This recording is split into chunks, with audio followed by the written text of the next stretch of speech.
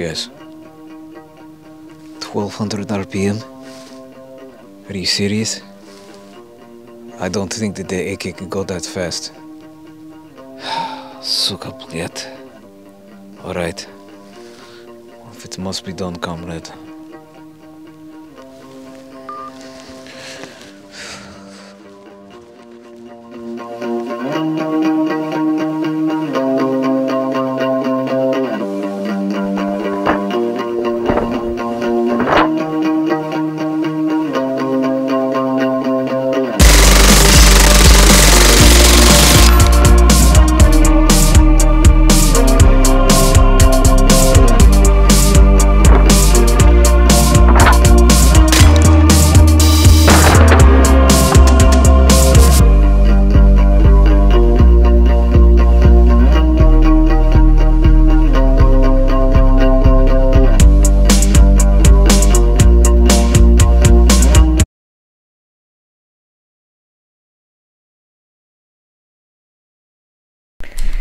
What, you thought I was going to do it without a tracksuit on?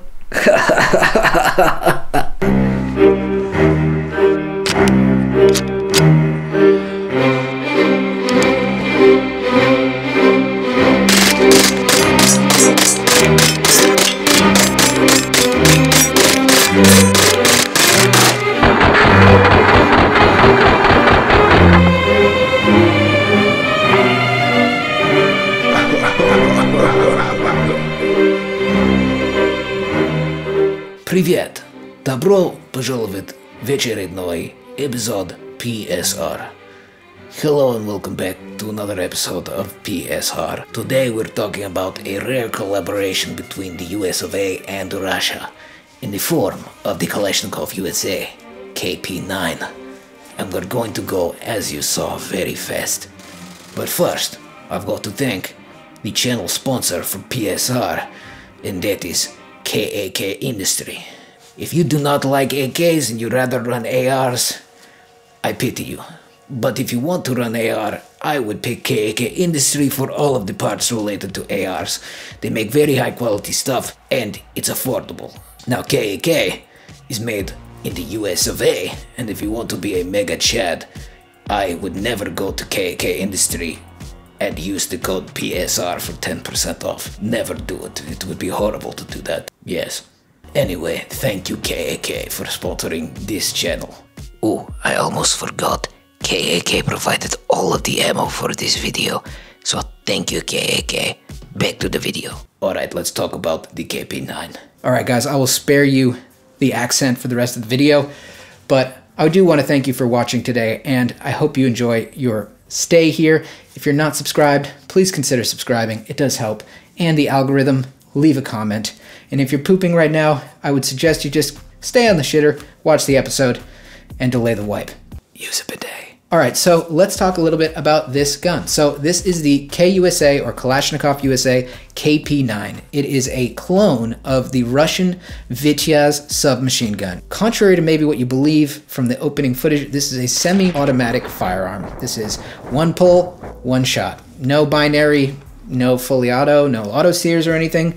I promise, ATF. I've had this gun for a few months now, and I really enjoy it, and I thought, why not do a video on it? So if you want to know more information about it, stick around. We're going to get into it. So let's go into a little bit of the history around the KP-9/Vityaz.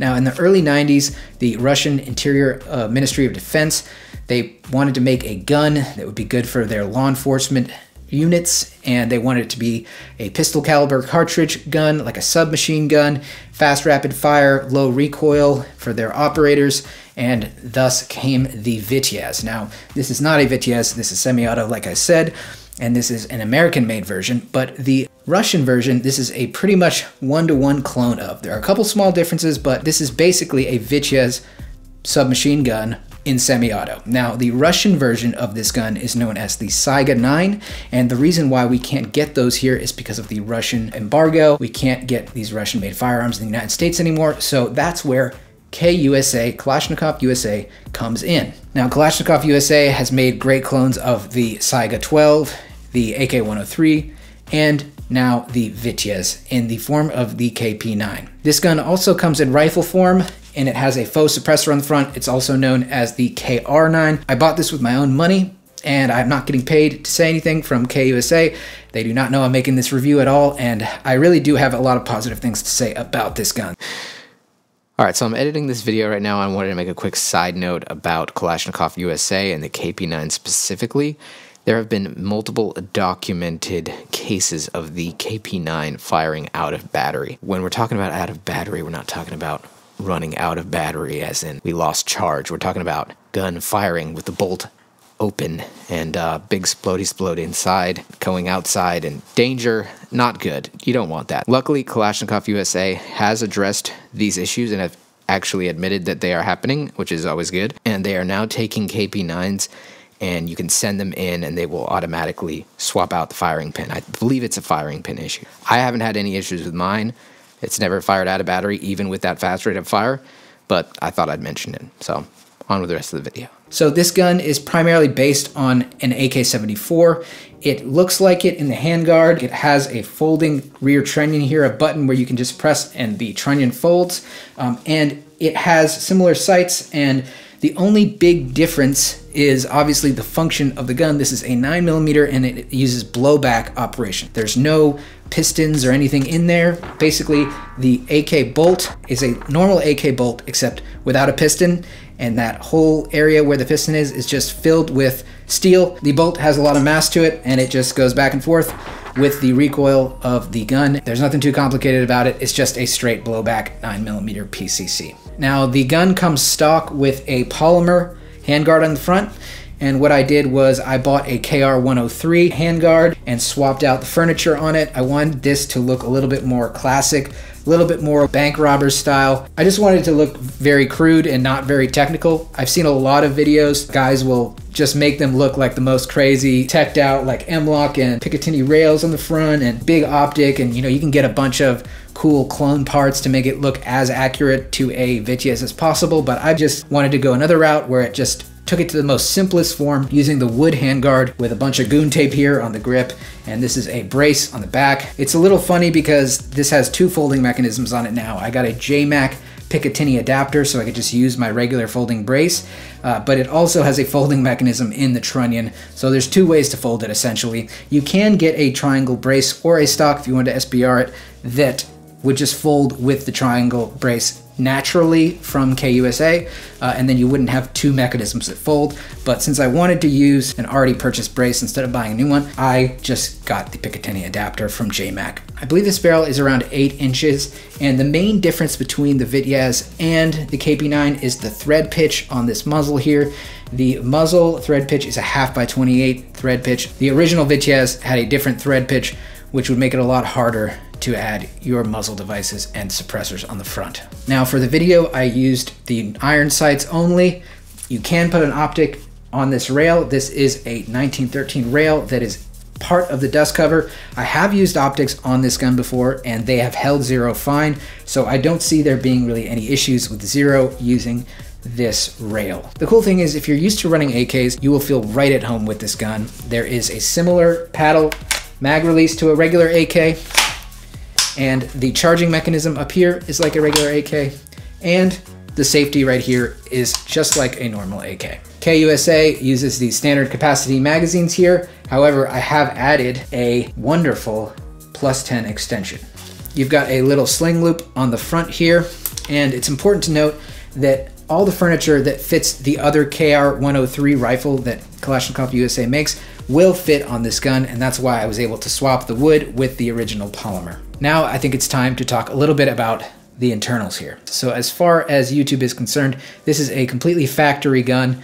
I didn't modify it using factory parts, and everything's from Kalashnikov USA. So a company called Rifle Dynamics worked with Kalashnikov USA in developing a short stroke buffer for this system. So it's a special short stroke buffer made for the KP-9, and what it does is it makes this bolt travel a lot less when the gun is recoiling. For example, you can see here, it usually travels all the way back into this slot, but with the short stroke buffer, it goes back only to about here. There is a very big difference in the cyclic rate of this gun with the buffer in it compared to the normal one. The other major difference between the normal KP-9 and this guy is the trigger. So Kalashnikov USA collaborated with CMC Triggers. It is a single stage trigger that weighs 2.5 pounds and it feels really great. Let's ghost this trigger together. And the reset. Now I've got to take a quick break in the video to have a little conversation with you so that we don't get banned. There is something that goes on when you shoot this gun. It's a special phenomena that I'm going to refer to as gumping. It's like Forrest Gump. Forrest Gump, he ran very fast. I run very fast with this KP-9. Okay? How? It's by Forrest gumping the gun. The word gump rhymes with another word that's very similar, but it's very scary to a lot of people, so we're not going to say it in the video. But gumping could be referred to as something like we gump and grind. And oops, I gumped my head.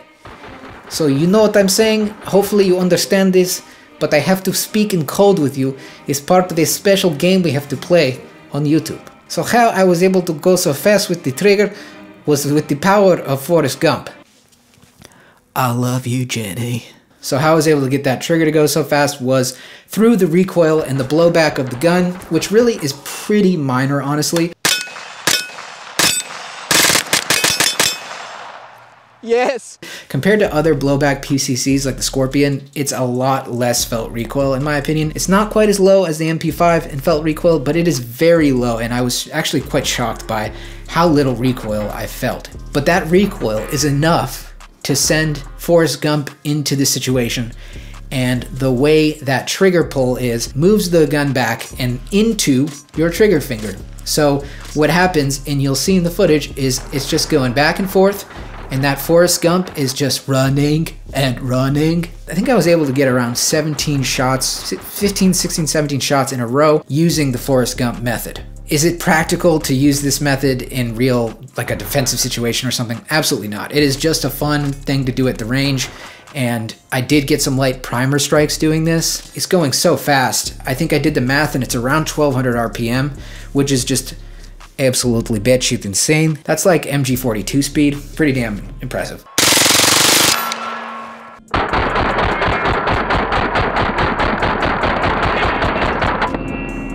With that short stroke buffer, it just allows it to go really fast, and the 2.5 pound trigger, it just makes Forrest Gumping very, very easy, and you can even Forrest Gump it from your shoulder. These strings and bursts of fire were really fun, but the 2-round burst that I got from doing the Forrest Gumping was probably the most fun because it's so fast that it feels like one shot. It almost sounds like one shot, which is just insane.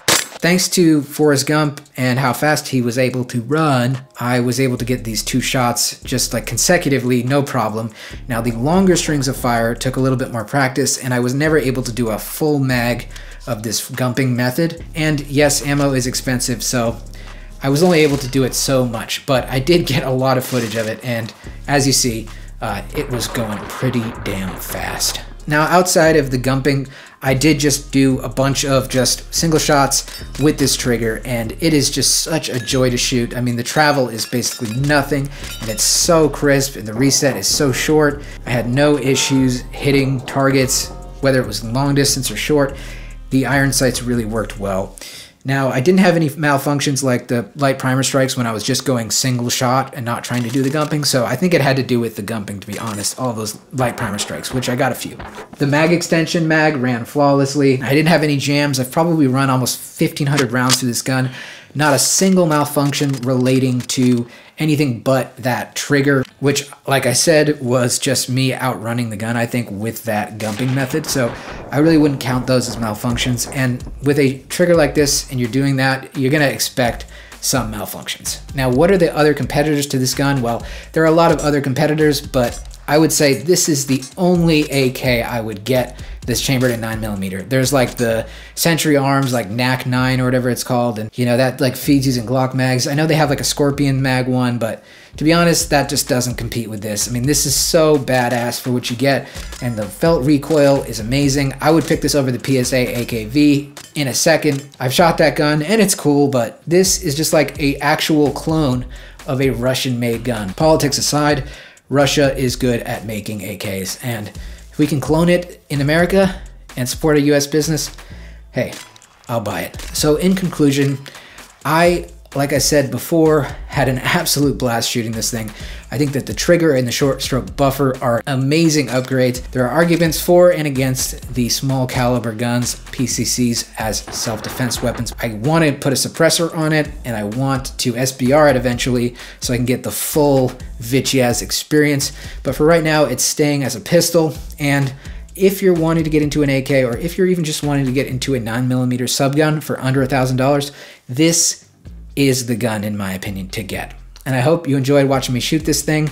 And if you have had any experience with the KP-9 or KR9 yourself, please let me know in the comments if you like it, if you don't. And while mine is just a sample size of one, I have a lot of friends that have a lot of good things to say about it as well. So let me know what you think. Anyway, guys, thank you again for watching another episode of PSR. It's been an absolute joy to have you. I will remind you that I have a Patreon that you can support me at, as well as merch I will put in the description.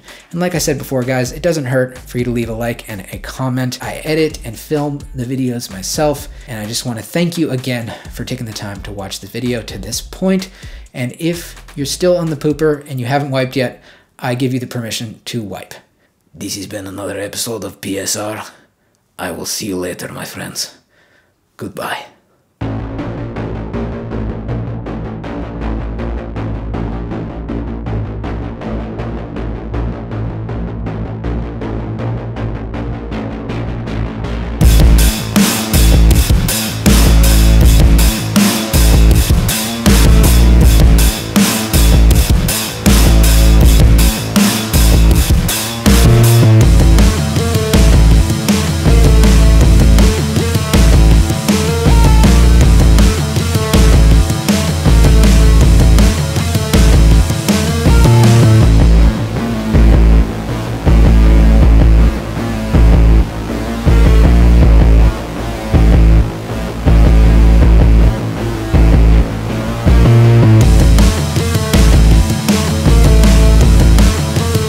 Now, you wouldn't believe it if I told you, but I could run like the wind blows.